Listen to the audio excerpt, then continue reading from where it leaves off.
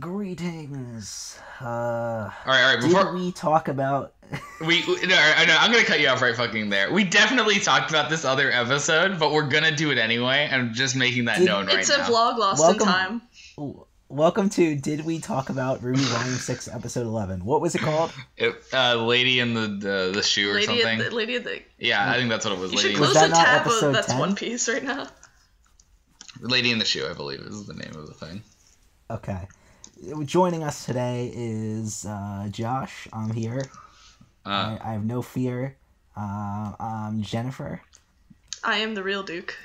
Let it be known. And then we have... No. It's fucking not me. accepted on this podcast. You know who I am. And then we have Alberto, who will do the miraculous feat of trying to read One Piece while podcasting about RWBY. Yeah. I'm telling you should close that tab. I'm literally reading it right now as you say My this. My hand is on the... Stop. Okay. Lady in the Shoe. Lady in the Shoe is the name of it. Lady in the Shoe. Here's what we're going to do. Wow, I have a list of notes. Okay. I haven't watched this episode in weeks. I have a list of notes from the weekend it came out. Okay. That I have not watched it since. So we're going to try to decipher what happened in this episode based on my notes. Okay. No, we have the summary right here. We can just go through it. Oh, yeah, it's the we have the beginning of the mech fight. Step 1. Why is this Atlas woman trying to kill Weiss, the heiress to the She Dust Company? Oh, she's not the heiress. Because she's a dumbass? Not anymore, but they don't know that. Wait, I feel like we've had this conversation. Did we? I swear to God that we said this already. Then we're going to breeze through it. Why is she trying to kill Weiss? Fuck it. Fuck it. She's probably not even think. Okay, should we just go to the next episode? No, we shouldn't. So, I have some points. Yeah, I have some things I want to say. Yeah. One thing I want to say. What's it called? We get to see John do some aura shit. RWBY, Oscar really wants Ruby's everything, so he gets really concerned about her, and gets all horned up.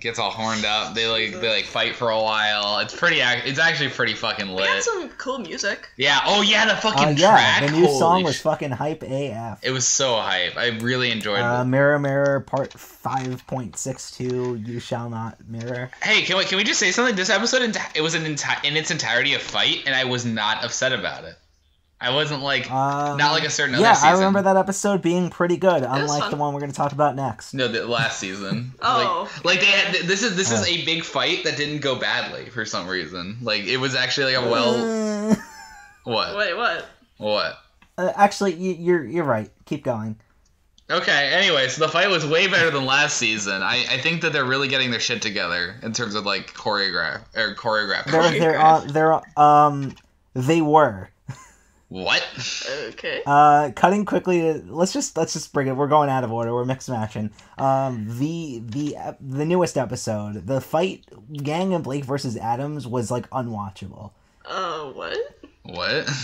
Am I crazy? It was the worst fight editing. You couldn't tell what the hell was going on. Things were just happening. What do you mean? Adam was attacking her. She was blocking. She was dodging. She was punching. She was doing all this stuff. The mech fight was fine. I had no problems with the mech fight. It was good. But I need to watch it again. The Adam fight. I don't remember that at all. The way it was cut is it would cut to a different angle too quickly, so you couldn't see the effect of different hits, and it was you just had no idea where anything was. I might be misremembering. I didn't get that impression at all. I didn't get that impression, but I probably need to just see it again and see what you're trying to say. And it's also something I only noticed upon watching it again, which I just did. Okay, sure. So I can take a look at it. The first time I wasn't but back to the other episode. So the beginning of the fight was awesome because fucking Yang destroys Adam, just fucking knocks Bumblebee straight into him like it's fucking nothing. He's a piece of fucking garbage. And we Yeah. What?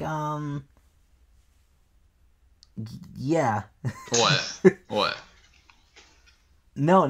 This commentary is really worthwhile. It's very worthwhile.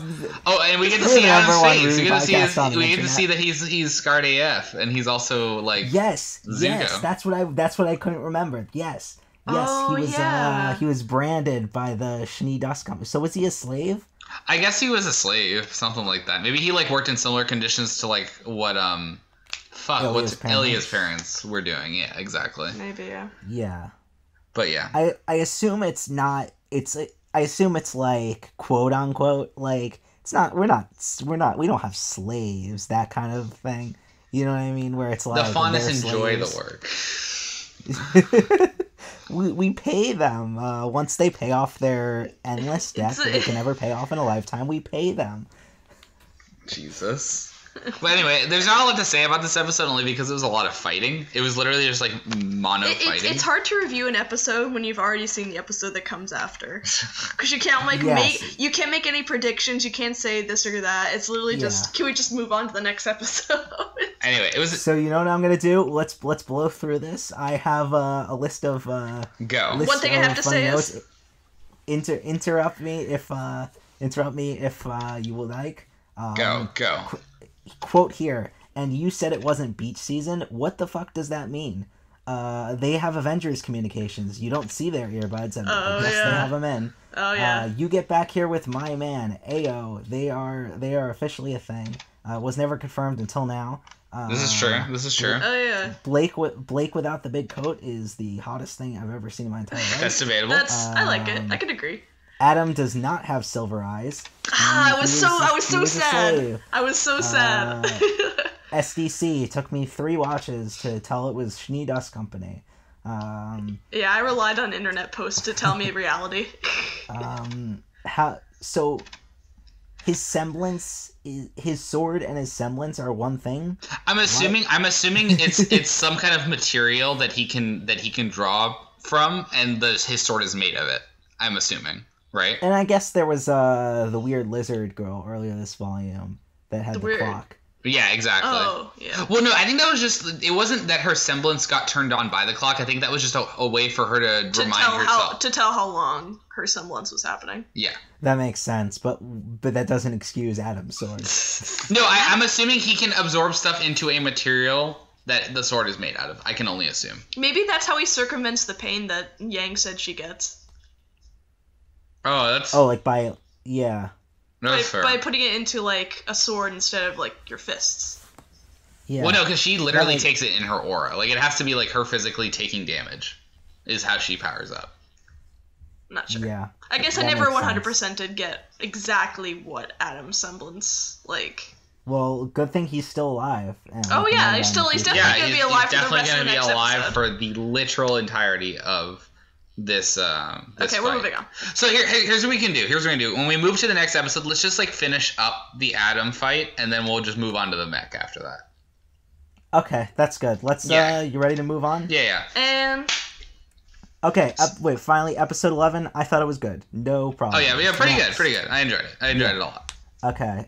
Next episode. So rest in we already talked about how the editing of the fight was like really, really bad. I mean, you said some things, and we didn't agree, but that's what we decided it as a group unanimously, yes. Yes, we decided as a group unanimously. Rest in peace. Rest in peace, Adam. He took the Adam Die challenge. I'm so proud he listened to me. He, rest in peace, Garrett Hunter, Mega 64. Oh, that's the saddest part about it all. The voice actor. Yeah. So, here's the thing. This character that was once like I waited years for this instance to happen. I waited years for this revenge scene, and I felt nothing. I don't know why. I'm numb inside. I am heartless soul. It's because literally nothing. No satisfaction. It's because it wasn't the triumphant death we thought it was gonna be. Like, it wasn't like, oh yeah, we finally got revenge. It was dirty, and it was like... That's why I liked it. It was like dirty, it wasn't like pretty, pathetic. There was no triumphance. It was literally, they had to kill him to save themselves. And... I don't know. I liked that about it. Like, it wasn't like a thing they were proud of or that they were happy about. It's weird. And maybe it was maybe we were expecting some more time in between them being together and actually having to face Adam, like, viscerally like this. maybe we could have used a little bit more time and more talking about it. But yeah, they didn't like work it out between themselves. Nothing, like they just kind of fell upon them. Like they didn't I thought they would take a little bit more time for. I thought like literally Yang was gonna like explode at Blake, saying maybe I'm not okay, maybe like I'm not quite. Yeah. But I guess that's not how it would happen. So I'm honestly fine with it. I audibly like. No, I didn't think they were gonna kill him. I was like, they're just gonna like Steven Universe this shit. They're just gonna like let him go. I was honestly. Wait, we've talked about Peridot Adam. We've talked about this. Oh yeah. I was shocked, but also like I'm almost sort of impressed they they went through with it. Sorry, Alberto's scrolling through funny pictures. But yeah. But seriously, I think another reason why it was like so anticlimactic to me, because like Volume 3, like end of Volume 3, Adam was like public enemy number 1. He was the biggest threat. Like no one. He was top threat. Like he was a calamity. I think he was kind of neutered by Volume 5. I think this whole thing was kind of fucked up a little bit by Volume 5. Yeah, like he was like a force to be reckoned with. I think we shouldn't have seen Adam in Volume 5. I think that would have made this scene a lot more like was Blake he in Volume 4? Was he? I think we might have. He was in Volume. He was in Volume 4. Did he kill? Yeah, he killed Sienna Khan. Remember? Was that Volume 5? No, that was Volume 5. That was Volume 5. Sorry. I think we saw him like. Was he working with Cinder at the time? I literally forget. But I feel like Blake shouldn't have had any sort of meeting with him in Volume 5. I think that would have made this moment a lot better. Yeah, that was literally pointless. If this was the first one, yeah, like yes, that's it. We figured it out. It's all Volume 5's fault. We'll just keep coming back to that time and time again. Yeah, no, it's because what the fuck was the point of the interaction in Volume 5? I think There's no point to it. Now think about this scene and then forget Volume 5 existed. Now think about them killing him. I think it could have worked, yeah. Definitely. I think Volume 5, that whole interaction. Why was there a fight? There wasn't even a fight. There's literally just, Adam, you suck, no you. Yeah, no Volume you. 5 and then he made ran him away. like a bitch. Yeah, like, they made him like a little bitch. And now we're supposed to just think he's a threat again. Also, we're in the background while we're doing this. I'm leaving the fight scene on so I can kind of like take a look at it. Because I didn't see what do you think? I'm just... They're still kind of like talking and shit. But also, anyway. I heard a crazy theory that, Sun and Adam are related. Holy shit. By, like, insane. Their eye color and, like, I like that part where Blake also Naruto runs in this. Like, the split screen and then... Yeah. Oh, I kind of see what you're saying. I could see where that could be confusing. One hit, two... No, go. I kind of see how, like, Blake kind of comes out of nowhere in one shot, but other than... No, I see the cuts that you're talking about, actually. I don't think it's that bad. No. The fight choreography is still fun. I like the callback from, like, Season 2 with the flinging each other around. No, that's Season 3. No, that's Season 2. Is it Season 3? Yes. It's Season 2 and 3. Yeah. But I like the tension. I like how, like, Blake, like loses her aura, and she's always on the side, and, like, Yang has to fight him on his own. Like, I think the fight is, like, well-paced. It's just that I think the camera work could be a little better. I think I agree with you on that one. How are we thinking about the didn't even like need to cut because it's just like done like that wide angle for the most of the fight. I mean, not like a wide angle, but like I think wide angle could work. Like they didn't need to cut as much as they did. That's a better way to say it. I can see what you're saying there. The what's it called? The editing is a little fast. Like how Blake is like Link from Breath of the Wild climbing back here. Yeah. There's like nothing to grab onto. I was imagining, my first thought was Star Fox Adventures Fox. That was awesome. When the camera like zoomed in on him and like zoomed out a little. That was cool. There is a lot of cool camera shots in this. I think the fight is good. I just think that I think the editing could be a little tighter and it would be perfect. Also, how are we thinking about seeing Yang's semblance for the first time like this? In a long time. That's what I meant. Like the golden hair again. That's true. That's such a fluid animation right there. I like that. When she says gotcha to him, her face animation is so, like, smooth. Yeah, that's like a real good hit in. Have I given my big, I can't remember if I did it on here or I just did it while talking to like Zach off thing. Have I given my big Yang rant yet? What about it? Probably you have not given it to us. No. Oh no! Please, you guys are like, oh, please God, spare us. What were you gonna say? You have 5 seconds. 5 seconds. Go. Okay, Yang is not the same character anymore. Done. That's the short answer. Is that a bad thing? That's Oh wait, character hold on, the development. kill. Oh. No, it's not. Oh. God, That's fuck, so visceral. dude. It's we're watching Jesus. like the kill again. The kill. Holy shit, that's so fun. It's so brutal. It's so brutal. He just would what? But I don't know why you guys are calling it a kill. Stop. No. Stop. Okay, first of all. Okay, let's talk about this. If that happens, if he comes back, that'll be the stupidest thing they've ever done. Worse than Volume 5. Hey. Hey. Darth Maul cut in half, fall into a pit. That's because you Instant cannot land, beat the didn't high they? ground. All right, so here's the thing. After the episode happened, I don't know if you saw this Twitter post, Elliot, or not Elliot, Josh. Josh. Sorry, Josh. When Adam's hand came out of the water and clawed. Did you see the Twitter post where someone's like, hey, this person animated the thing, this person animated the fight, this person animated the death. Yeah. Like they said the death. Yeah. You know, like Yeah. they weren't mincing words. If Adam comes back from this, I will literally never believe a death ever again in the show. Ever. He got stabbed, no aura, through the heart and through the lungs, fell off point blank from a cliff, hit his head on a rock, and like dropped into freezing cold water. If he's not dead, then no one is ever going to be dead ever. This is true. Yeah. You can't instill that kind of disbelief in your like fan base. This is true. Hey, you know what? Let's just say one thing about his death. Much better than Sienna Khan's death. Oh yeah. Santa Khan, my favorite character. I'm so sad. She was so good. Also, we gotta talk. Okay, so literally, Love how we got. any death that occurs from this Grim attack now is completely that bitch's fault.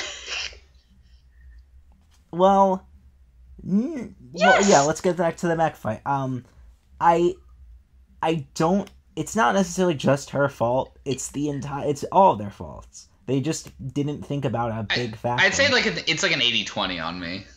To be fair, so here's the thing. For like little children, she took out the big mech that's supposed to be saved for fighting Grim. She is a dumbass. Yeah. She could have taken she one is a fighter. dumbass. She could have taken one fighter and probably knocked them out of the sky. No problem. Easy. But she had to show like they could have just off. done a She plane had chase. to whip her dick out. Because the thing is, the people in Argus got scared because they saw a big mech and they're like, "Oh shit, Grim!" Yeah. Wait, I'm seeing this concept art for Adam the first time. Yeah, Hold on. it's sick. But like, what's it called? But you know what I'm saying, Josh? Like, she really did not have to do that at all. She could have taken one jet. Now, should Team RWBY have taken the jet? No, obviously not. No one's saying they're not. They have main character privilege. They can't make character privilege. Yeah, I think my plan would have been to, if I were like in the team, I would have suggested we figure out a way to break into the base and call Ironwood on their phone. I'd be fine with that. That would have been my plan, but I'm not saying their plan was bad. Because it's not. It would have been perfectly fine if it wasn't for Adam. That's the thing. Adam. But I'm fine with how they took out the mech. I think everyone did a good job. It was a fun fight. It was a good time. Also, yeah, I thought that was pretty cool when she went into like the barrel. Yeah. She literally looked like she was ready to yeah. die. Like she like closed her eyes. Like this could be it. No, it almost looked like Crow had heard something like this before. So I think like. We're talking about Crow now in this. Oh, geez. Crow's super like. Summer die. We need something about Summer soon. Something. They're building up to it. Give us something about Summer. Yeah, I think it's like